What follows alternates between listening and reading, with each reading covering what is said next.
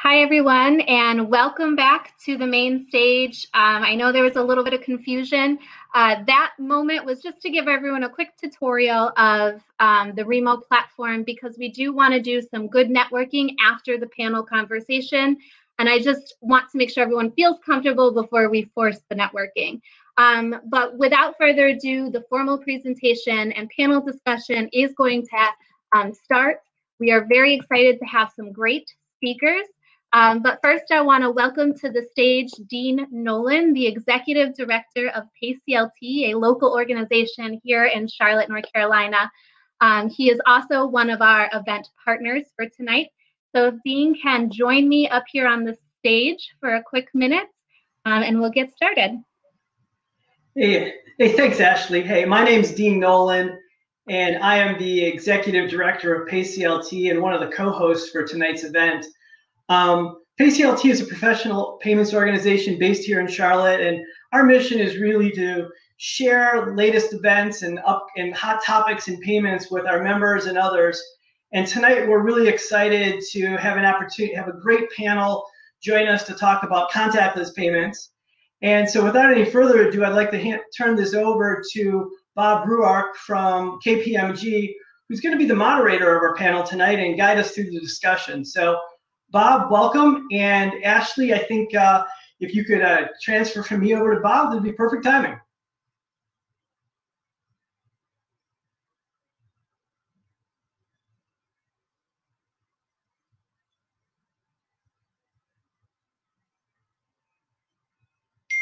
Okay, I think I'm still on stage, huh? So let's see here.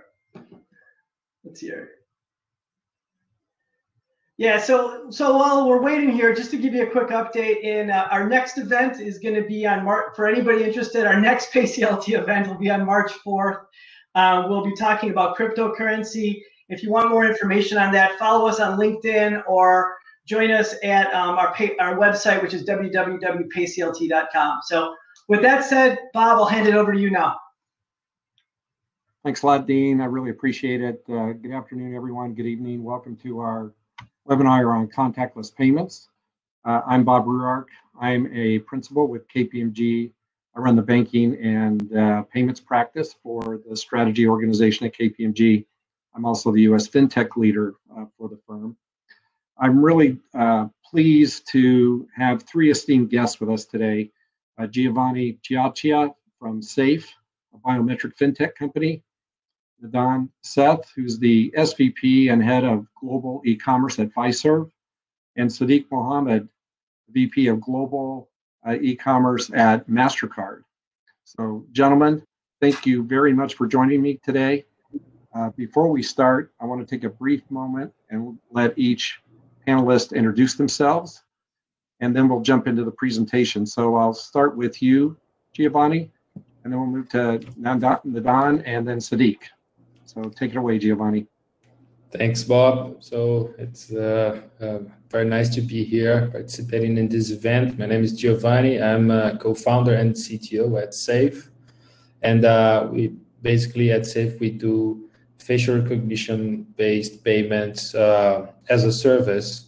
And it's very nice to be here talking about contactless payments, given that facial biometric is intrinsically contactless. Good afternoon. My name is Nandan Sheth. Delighted to be here. Thanks for inviting us. I work at Fiserv. We're one of the largest fintechs in the world. My responsibilities are omni-channel and e-commerce, and we've seen an explosive growth in contactless commerce and contactless payments. So delighted to share some of my thoughts with you today. Hi, everyone. I'm Sadiq Mohammed from Mastercard. I head global EMV products and services, which includes contactless cards, mobile and wearable devices. I've been with Mastercard for 11 years, and I'm super excited to see the growth trajectory of contactless payments. And thanks, Bob, for the opportunity to contribute on this panel. Thank you all. I'm going to try and share my screen to just show a couple slides here for a moment. And I don't know if, can you guys see my screen or no? Not yet. Okay. Not yet.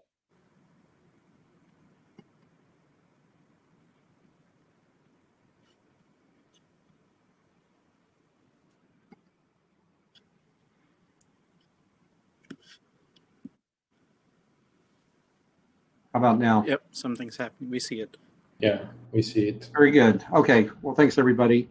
Again, I just wanted to, before we jump into it, I just wanted to provide a quick overview. The payment market was trending toward contactless prior to the COVID-19 pandemic.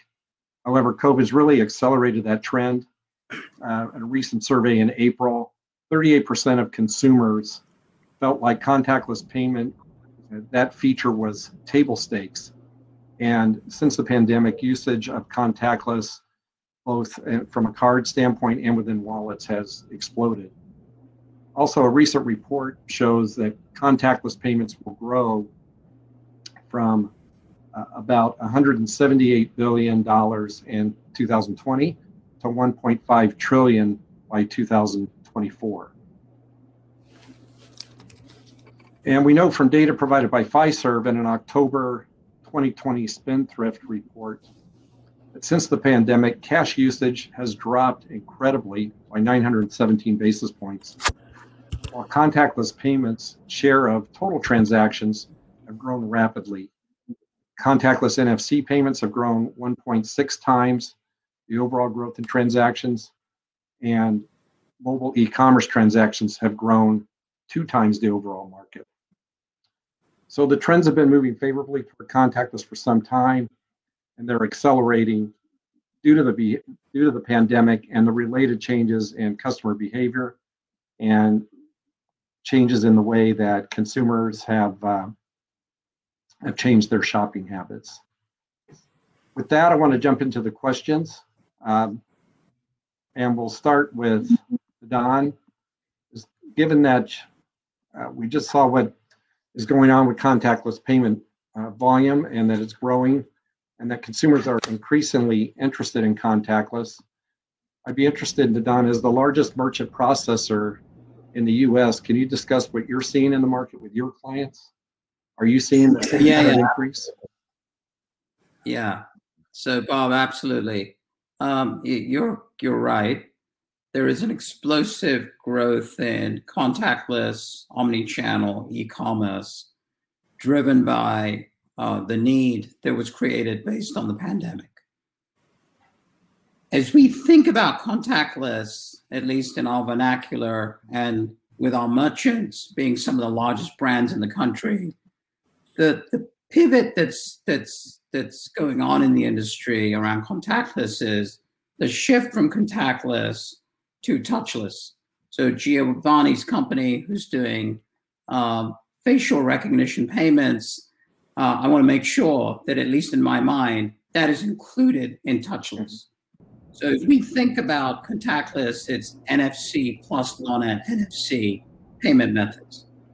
And based on 2020, the global usage of touchless saw about a 30% growth in our portfolio, which is fairly significant because the growth prior to that was, at least in our portfolio, high single digits. Number two, we saw the growth in omni-channel within certain verticals at about 100%.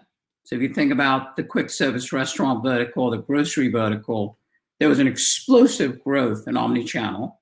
And many of those omni-channel transactions were touchless or contactless. So as we think about the use cases and the verticals around these use cases, we kind of bucket them in the following fashion. We've seen a lot of interest, Bob, from our merchants around curbside pickup. So order on your mobile phone and pick up curbside. And the industries there, the obvious ones are obviously grocery, but home improvement, we have some of the largest home improvement brands. Their curbside pickup went up 250%. And then big box retailers, so think about a Target or think about even a Best Buy. Again, the curbside pickup exploded. But what's really interesting is they responded really quickly. So me personally, I went to buy a router because we all want to make sure our bandwidth is stable. And I went to Best Buy and opened up my trunk, and they put my router in my trunk. Number two, we've seen a lot of order ahead in the restaurant segment. And a lot of that order ahead also drives contactless and touchless. So we have about 9 of the top 15 quick service restaurant brands in the world as clients. And contactless payments within that segment, again, is up exponentially. Number two, around order ahead, small business restaurants also saw a huge explosive growth in order ahead. Number three, the use of wallets and NFC at face-to-face also went up significantly. So I've been in the payments industry for 20 years, and the only time I use my card for a contactless payment is when I go back to London, which is where I'm from. And it dawned on me that I could do the same at Walmart or at Whole Foods. And I've started to use contactless almost 60% of the time when I want to use my card. But I've also accelerated the use of, I'm an Apple user, the use of Apple Pay. So we've also seen that trend at the point of sale, and face-to-face touchless payments are also going up. And then the last segment is P2P. So we're the backbone for a P2P network or a person-to-person network called Zelle. And the number of Zelle transactions using kind of the Zelle technology and using kind of non-contact mechanisms of payments has gone up almost 250%. So the last point I want to make is, what are some of the technologies, at least that we're seeing within our merchants, that are driving touchless? I'm sure Sadiq will talk about NFC, so I'll leave that for him. But outside of NFC, some of the technologies that we're seeing driving change is, number one, QR. There is a strong interest in QR technology and using QR as a mechanism to make a payment. So if you think about what Walmart has done, if you've ever used Walmart Pay, they present the QR on the terminal, and then the phone kind of overlays the QR, and the payment is done in the cloud. So technically it's a face-to-face payment, but it's using QR. Number two is proximity. So one of our largest clients is Chick-fil-A. So if you've ever bought a Chick-fil-A sandwich on your mobile using their app, you may not know this, the payment transaction only clears or goes out for approval when you break the geolocation of the restaurant that you've selected. And there are two reasons for that. They want to make sure that you're at the right restaurant, but they also want to make sure that your food is hot. In our vernacular, in our merchants' vernacular, that's a touchless payment too. And then the last thing is, we've been experimenting with conversational commerce.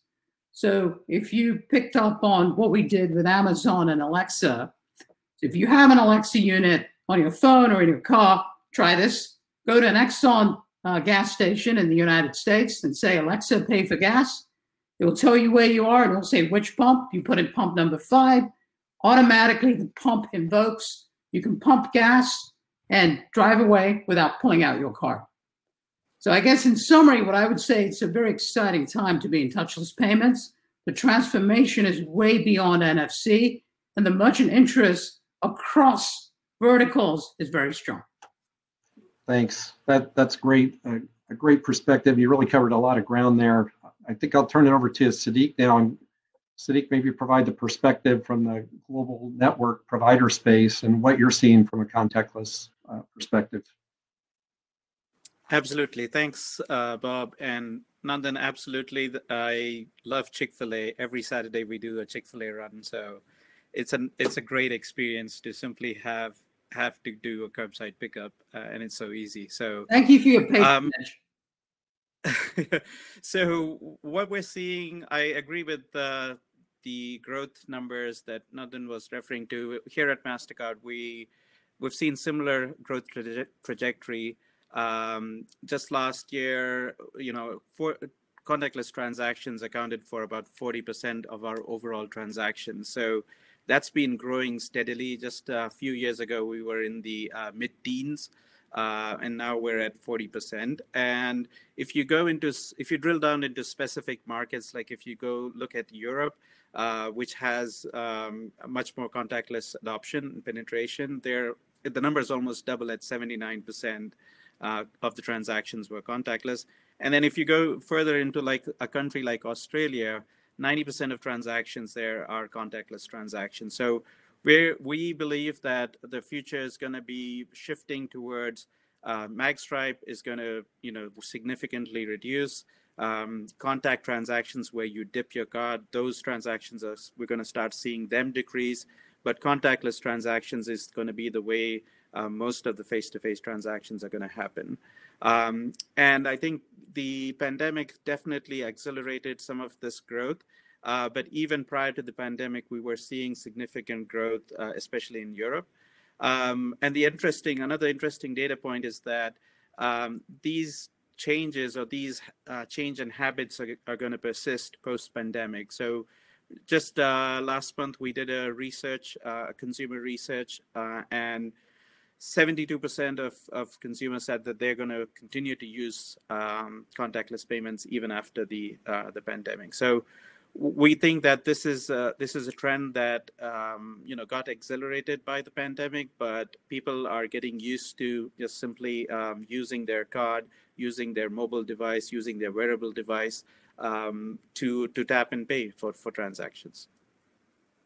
Thanks, Sadiq. I would think Mastercard recently announced some changes too in the security around contactless. I wonder if you could, when consumers are asked about contactless, they sometimes bring up security as one of their concerns. Could you just talk about that for a minute, that most recent announcement?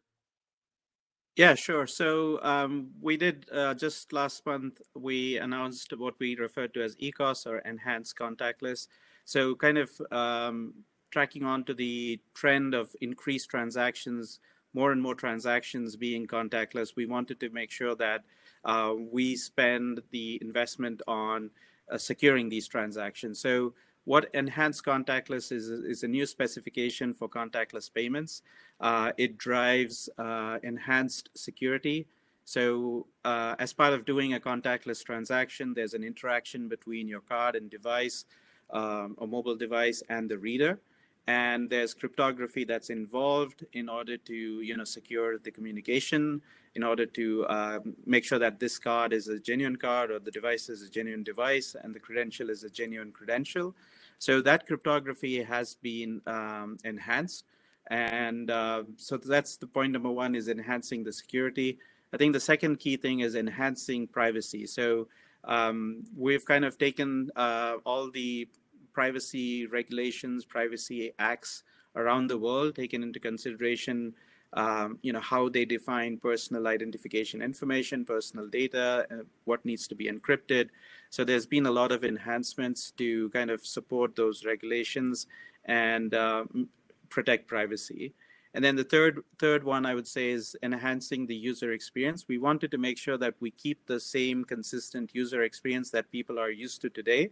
So a simple tap and go, but and this is more prevalent in Europe, where you might not be able to tap for certain transactions. So if it is a transaction over a certain amount, it might require you to dip your card, or it might require you to enter a PIN. So we've kind of streamlined all those user experiences so that contactless can stand alone by itself. It has no dependency on a dip or having to tap multiple times. So I think those are some of the key enhancements that we've kind of defined in the new specifications, and we're working with industry partners to get these specifications implemented, go through our standard testing and certification process, and we're really excited to enhance the security and get enhanced contactless in the market.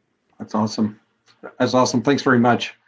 Giovani, I'll turn it to you, and we'll talk a little bit.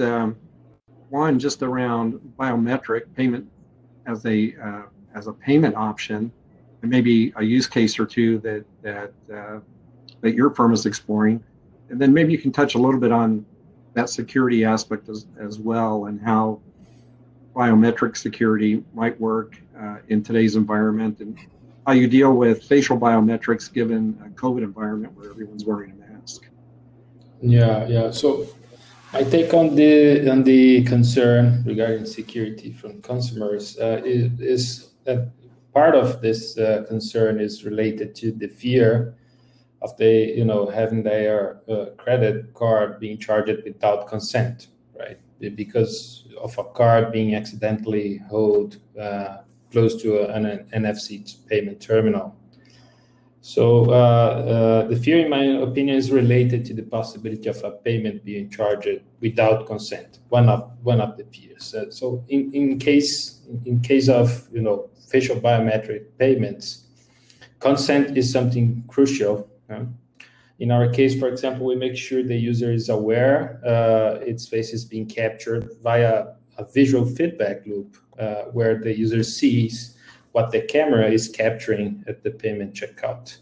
So facial biometric payments might raise other concerns regarding data privacy, for example, but definitely not this concern regarding the lack of consent for having a payment being charged.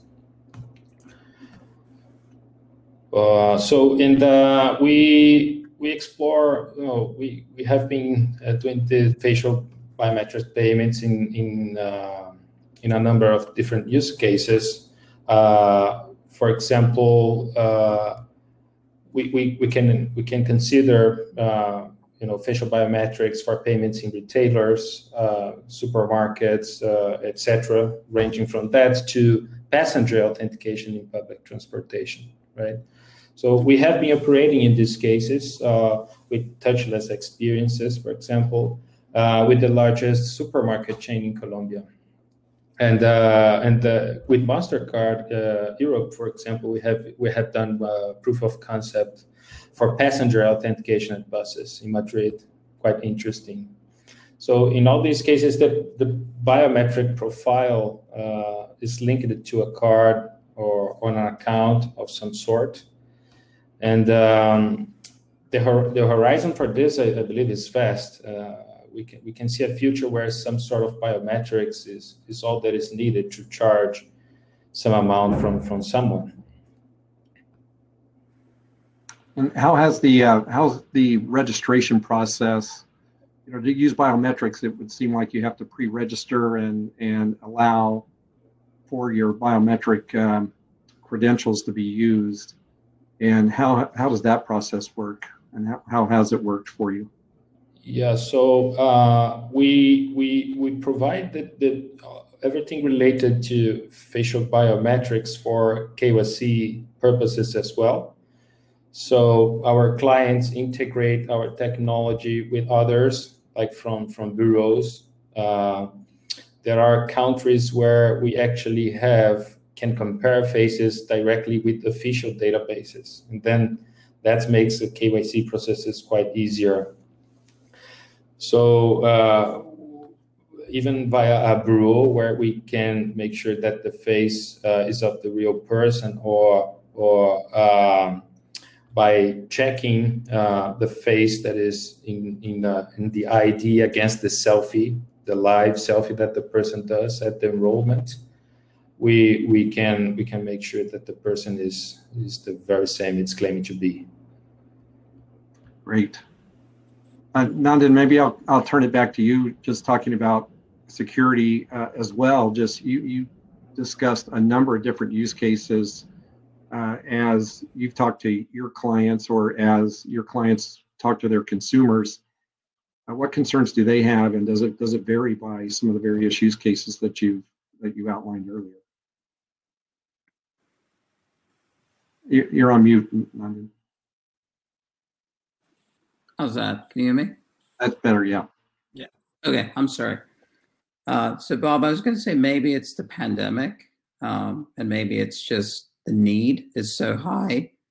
Security has not been a factor from our largest merchants in adopting or further enhancing their touchless capabilities. We do regular consumer studies also on various different topics, And security is always a concern as it relates to payments, but it's not indexed any higher for contactless or for touchless payments. So I can't say that security is a over-burgeoning issue for our largest brands. But I will tell you that as non-NFC contactless payments and merchant wallets that are driven using QR technologies that are not as well governed as NFC is, the potential for risk, in my humble opinion, increases. So we're very careful in how we architect solutions for the grocery industry, for example, because there is a huge demand set there. And as we construct these solutions, our default is industry standards, may be kind of the QR that's being used, or some of the encryption capabilities, cryptograms, so on and so forth. Very good. Well, then more broadly, Sadiq, coming back to you, when you think about the various contactless subcategories, I'll call them, so you have wallets, you have cards, you have maybe various use types like biometrics that we were just talking about. Do you see the growth trajectory different for all those, or are they all moving at about the same pace? Or what are some of the underlying drivers do you think? Yeah, no, so I think, again, it depends from market to market. We see, like, for example, in the UK, we see a lot more card usage. So consumers have, had access to contactless cards much before, the wallets became very popular. So we see a larger number of transactions that are being initiated with contactless cards. Whereas, for example, in the US, when we just did a recent study of transactions that were done on the New York MTA. So New York Transit enabled open loop contactless transactions. And overwhelmingly, like 74% of transactions were initiated using a mobile device.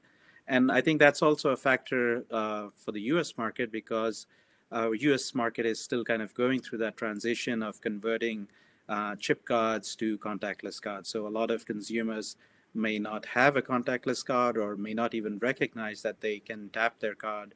So in the US market in particular, we see a larger usage and adoption of mobile payments, and transactions that are initiated contactlessly are mainly from mobile devices. I do also want to comment on the security aspect of it. So one other cool thing that's happening is we're also integrating biometrics into cards. So biometric cards are starting to gain a lot of traction. And from a user experience perspective, that kind of brings a level of consistency. So regardless of whether you're using your mobile device, you do your Touch ID and tap, or you're using your card, now you can just do a biometric authentication on the card and tap your card as well. So I think that those are some of the areas that are going to drive further growth, further adoption. With regards to facial, I know Mastercard, maybe about 2 or 3 years ago, we did a pilot program for facial payments, or facial recognition payments, and it was colloquially called Selfie Pay. We did get a lot of interesting feedback from that. I think the technology is there. It's a matter of trying to navigate the consumer preferences, data privacy laws. So if you look, consumers today are very comfortable unlocking their phone with Face ID, right? So it's their device, they're looking into it, and they feel very comfortable using their facial recognition to unlock the device. But will they have a similar comfort for if other devices, like if there's cameras on buses, if they're going to be comfortable, having pictures taken and in order to authenticate a transaction? I feel like there's still a ways to go in terms of navigating the rules, the regulations, the privacy requirements in order to enable that. But interestingly, even back in 2019, when I was in Brazil, I was seeing very interesting use cases for use of facial recognition. So one quick example I'll give you. and maybe Giovani, you're familiar with this. So in the buses, they have contactless readers along with a camera on top of the reader. So as you get onto the bus and tap your card, within that small fraction of a second when you tap your card, a picture is also taken. And it's not for the mainstream payment authentication. It is for other things like there are government benefit cards. So if you are being given a government benefit cards, it is only meant for you to use for free travel. And if somebody else is using it, they deactivate that particular card, saying that, you know, this card was given to a certain person, but now another person is using it, therefore we are no longer going to, you know, accept that card.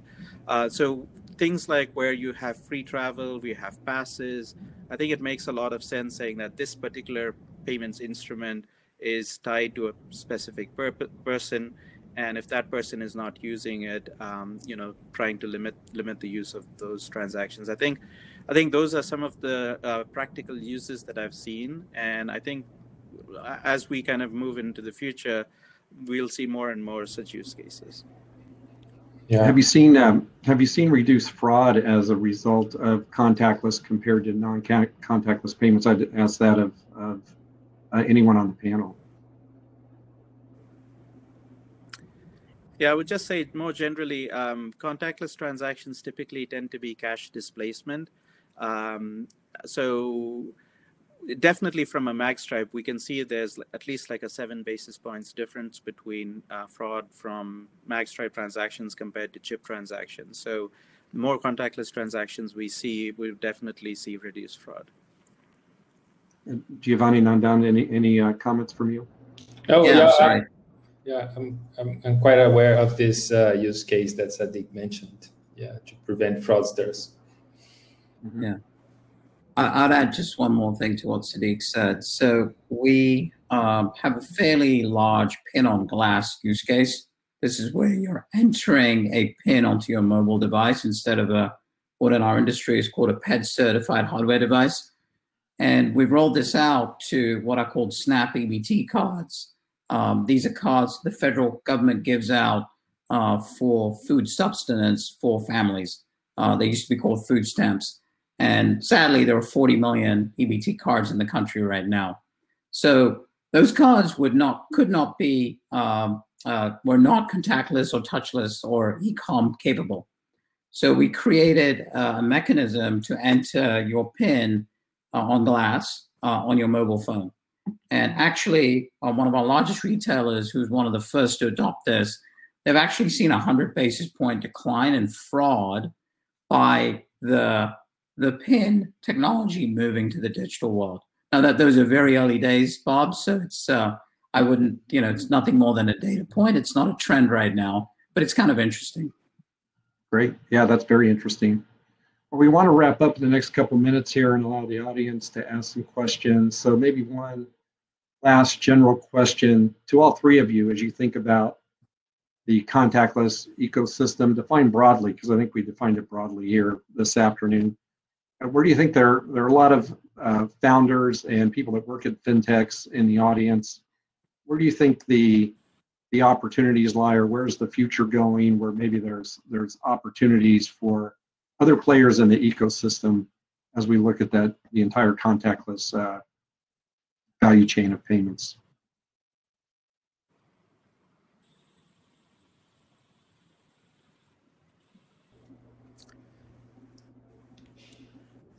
So maybe I'll just start by saying that we've seen a tremendous amount of innovation happen. You know, going back, I think like 2012, 2013, we were trying to roll out contactless cards at a scale, and then working with Google, rolling out Google Wallet, working with Apple, getting Google Apple Pay out, and then Samsung. So we're starting to see contactless not just be limited to cards, but move to mobile devices, move to wearable devices. So we're seeing a huge trajectory of growth of transactions happening from wearable devices. So I think that's an interesting space to see where else can contactless transactions be initiated. We've seen some exciting startups embedding contactless payments into rings, into other kind of wearable formats.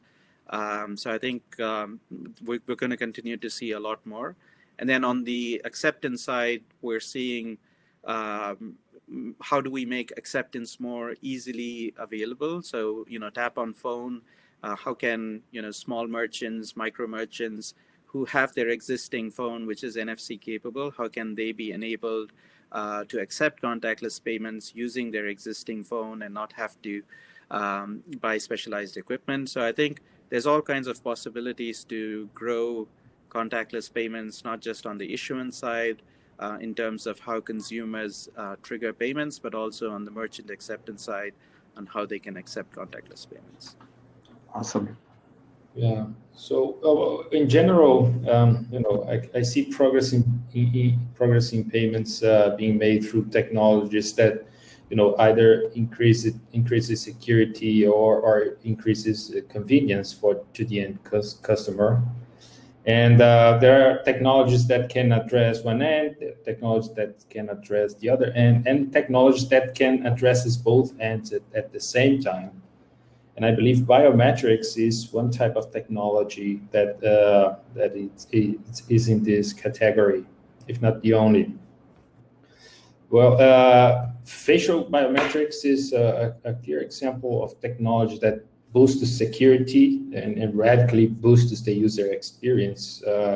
If we consider, for example, what we have been calling naked payments, which would be the ability of paying in physical world without any belongings. Right? You don't have to hold anything. You don't have to carry anything with you, and still being able to pay.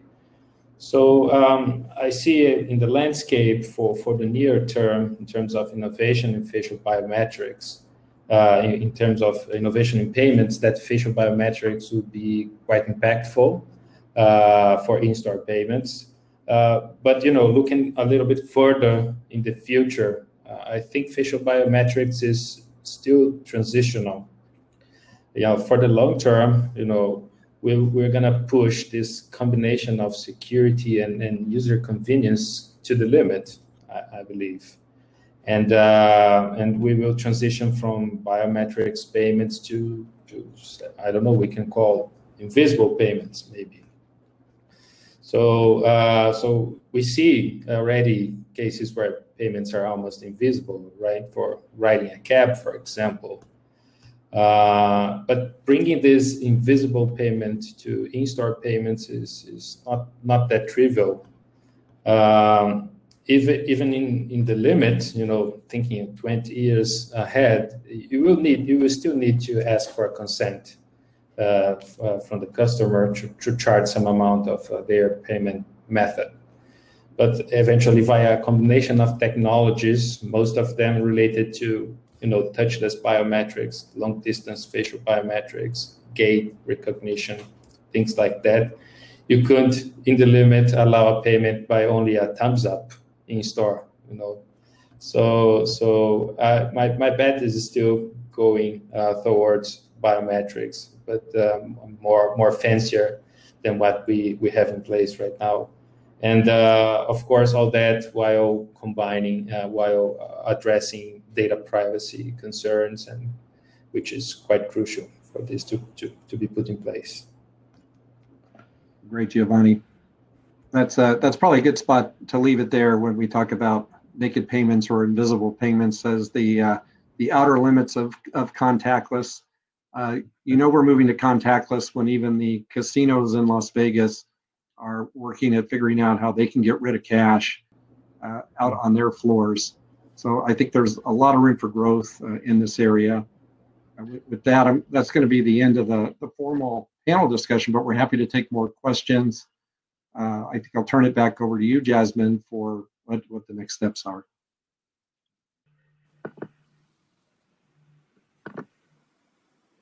Hi, sorry, I had issues with my camera there for a minute. No, that was a great discussion. Thank you for that. I always love following up after naked payments.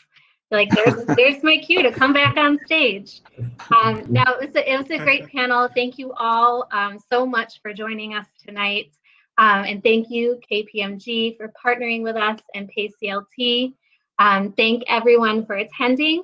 At this time, if there aren't any more audience questions, you can feel free to drop, or I will leave Remo open for a little bit longer if anyone would like to stay on and network and have a little bit more deeper conversation. But with that, thank you so much, and a big round of applause for everyone. Thank you, and thanks to all the panelists. I really appreciate it. Thank you. Thank you. Thanks for having us. Have a great night, everyone. Have a great night. Cheers. Bye. Bye.